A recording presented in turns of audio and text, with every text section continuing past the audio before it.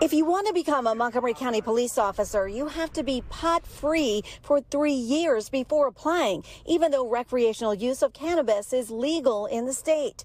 County police and officials say the state rule is hurting efforts to recruit new officers. Having a legal drug become a barrier to increasing law enforcement seems like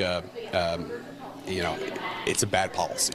The Maryland Police Training and Standards Commission adopted the 3-year rule. In this letter sent last April, the county police chief, the head of the FOP, and a county council member asked the commission to modify its regulations. The commission agreed to conduct a study. I think in today's environment, where we are with the legalization of cannabis, that has now restricted law enforcement agencies, particularly the larger agencies across the state. Officials say they want to have more local flexibility on marijuana use in the hiring process.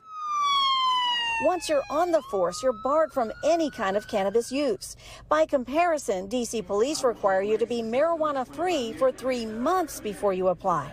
It's a big issue now, but it's going to become an increasingly large issue as more people who have consumed with legalization consider policing. They realize they're ineligible.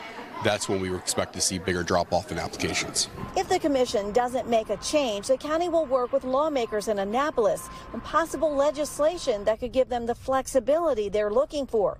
Montgomery County Police are down 175 officers. The department already offers $20,000 in signing bonuses for new officers, and they plan to hire an outside firm to help with recruitment. In Rockville, Darcy Spencer, News 4.